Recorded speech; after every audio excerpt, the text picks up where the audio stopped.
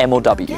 So you've won the toss, what should you choose to do? The short answer is you should choose what's going to make you feel most comfortable to start the match. Now when it comes to choosing whether to serve or return, it comes down to two things. One, do you consider your serve to be a strength or a weakness? And two, how warmed up is your serve? Now professional tennis players tend to choose to serve first, as the serve is such a big weapon at that level, and generally they've had a good amount of time before they step onto the match court warming up. So as soon as they play that first game, they're ready to use that weapon. And generally at club level and below, this is not always the case. The serve is not always a weapon, and players are not so good at warming up. In that scenario, it might be better for you to choose your opponent to serve first. This way you have a game to get into the match before it's your turn to serve. It can help to relieve the pressure and to get you to feel slightly more settled into the match before it's your turn to serve. So bear those things in mind next time you get to choose.